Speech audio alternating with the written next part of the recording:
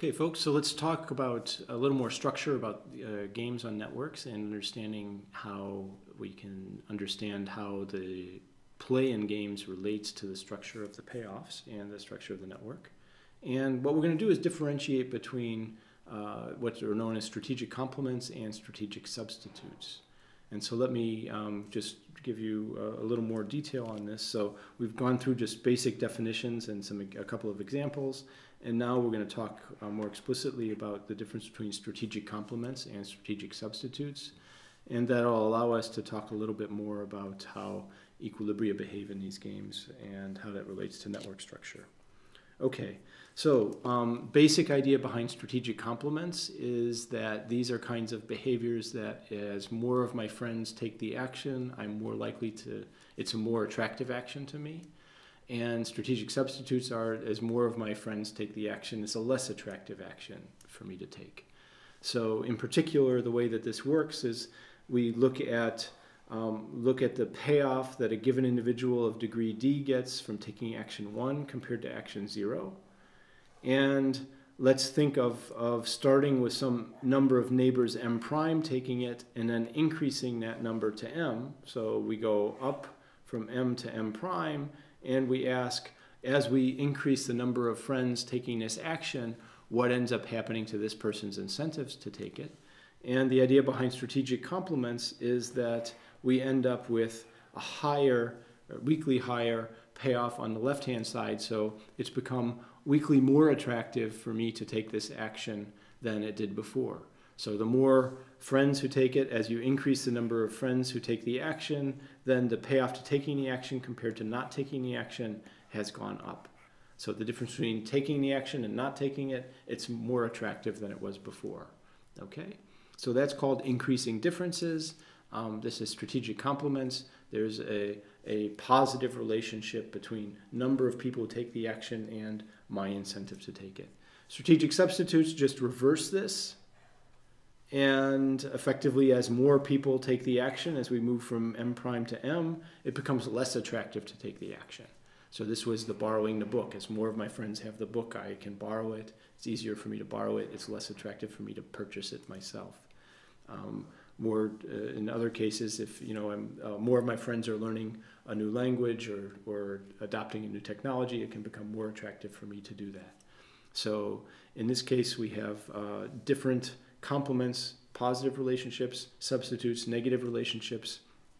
And we can talk about make these strict inequalities as opposed to weak inequalities, and then we can say that there's strict strategic complements and strict strategic substitutes.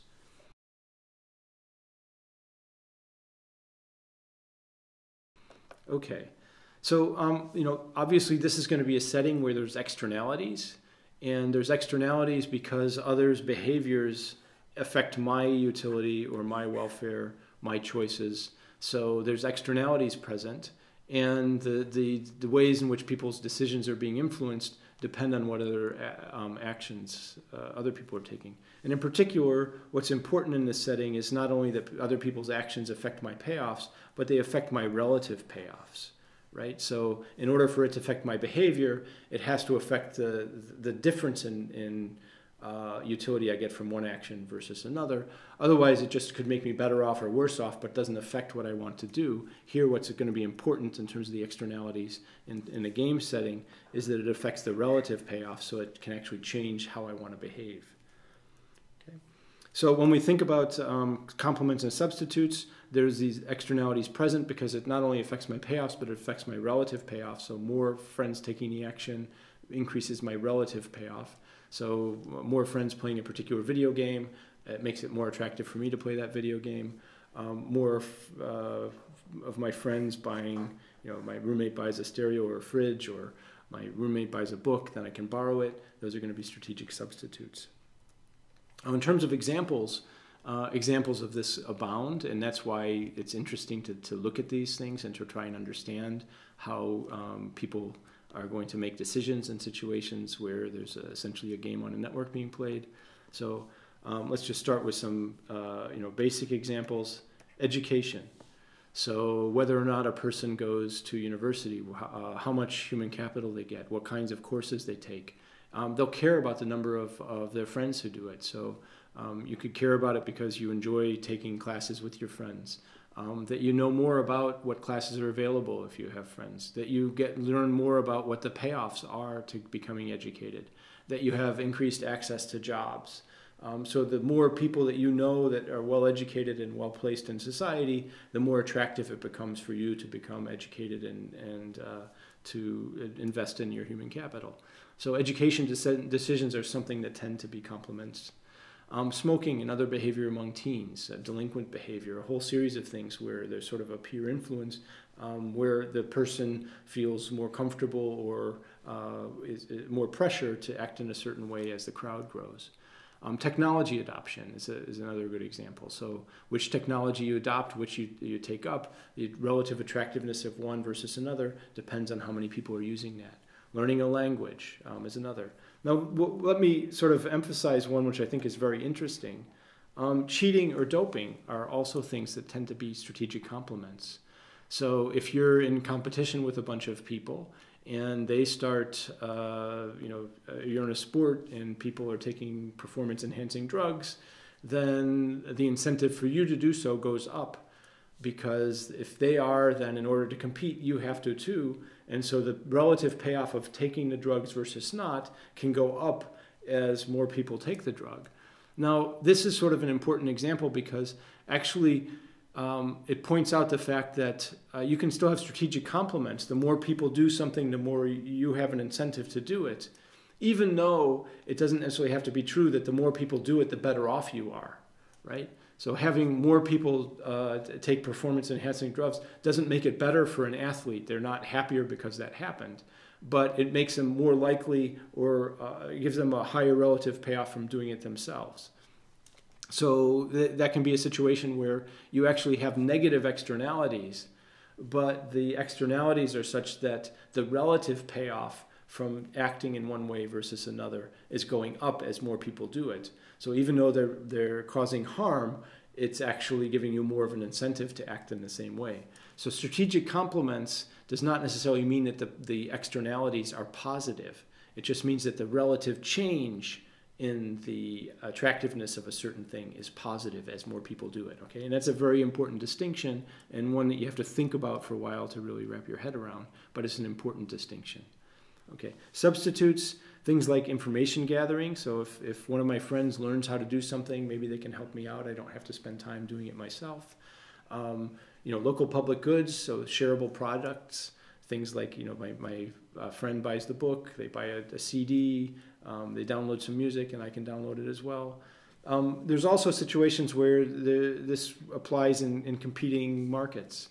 So firms, say, competing in certain kinds of oligopolies, the more that their neighbors or their competitors actually act in a certain market, it might make them less likely to act in that market. So there can be certain situations of competition which will look like strategic substitutes. That depends very much on the setting, but that'll be another example that fits into this setting.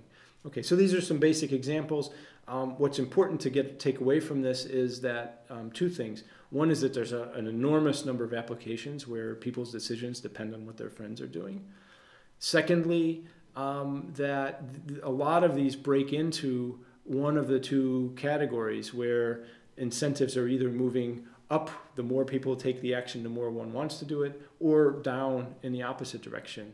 And so that means that there's a lot of structure on these games that we'll be able to take advantage of in doing our analysis. Okay, so the next thing we'll talk about then is equilibrium existence and structure, given that we have some definitions of strategic complements and substitutes in play. We'll look at those kinds of examples and understand what they look like.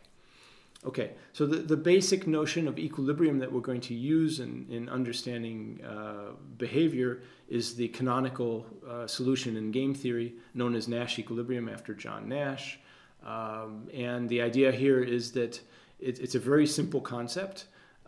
So what we want to look for is a set of behaviors. So we want to say, what is each person doing? And a Nash equilibrium is a situation where each person's choice is the best that they could do given what all the other people are doing. So if one of my friends buys the book, I don't want to. If none of my friends buys the book, I do want to.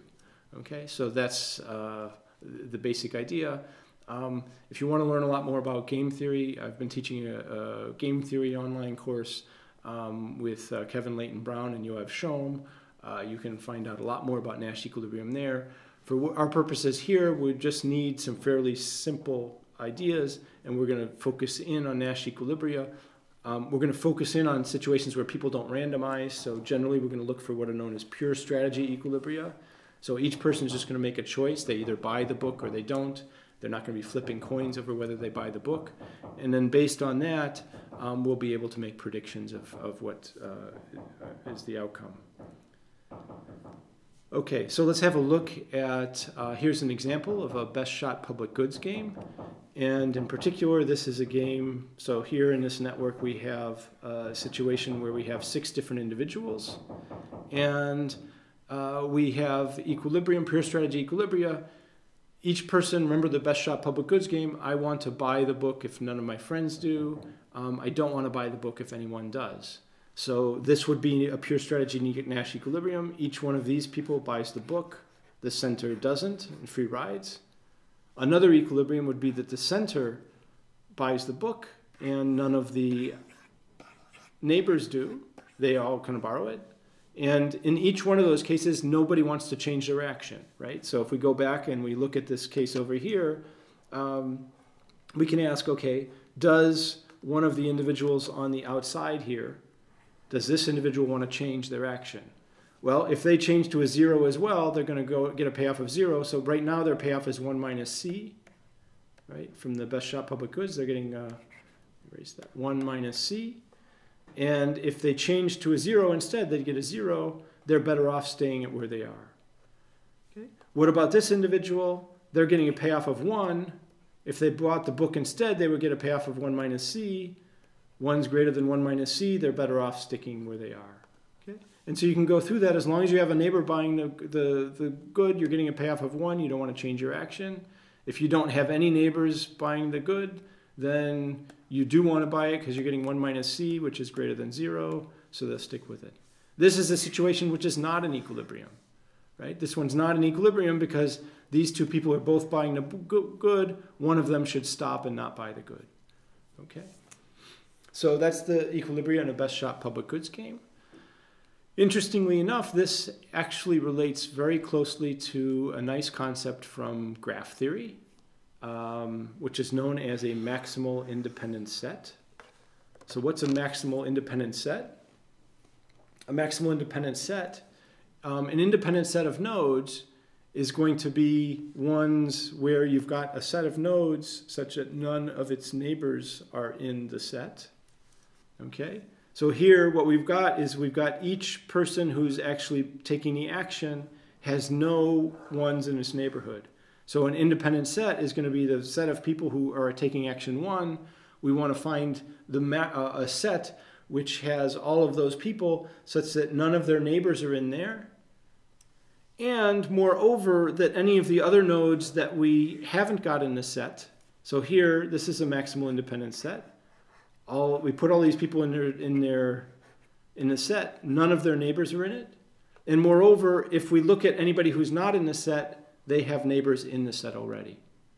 Okay? This is also a maximal independent set.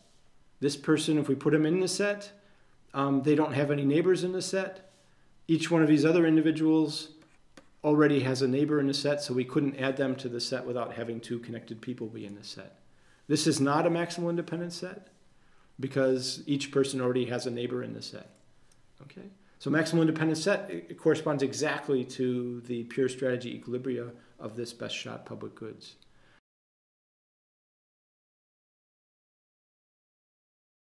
Now, one thing that's sort of interesting about this is it leads to very different distributions of utilities and different outcomes for the society, right?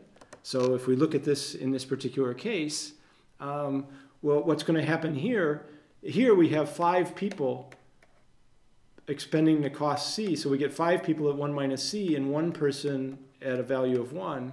This case, we get 1 person at the 1 minus C and 5 people getting a value of 1. So from a society perspective, this is a lot less wasteful. Less cost is being expended here. I mean, unless you're the bookseller. So here we're dealing with a situation where the overall welfare is better. So these can have very different distributions, even though they're both equilibria, even though they're both maximal independent sets of the graph. So these games can have different payoff consequences and multiple equilibria in this setting. Okay, so maximal independent set again, set of nodes such that no two nodes in the set are linked to each other. It's maximal in the sets that we're looking at, maximal independent sets. Every node in N is either in S or already linked to a node in S. So you couldn't make S any bigger and still have it be independent. Okay, one other useful observation on games on networks. When we're looking at games of complements and games of substitutes, there's going to turn out to be thresholds which are very useful.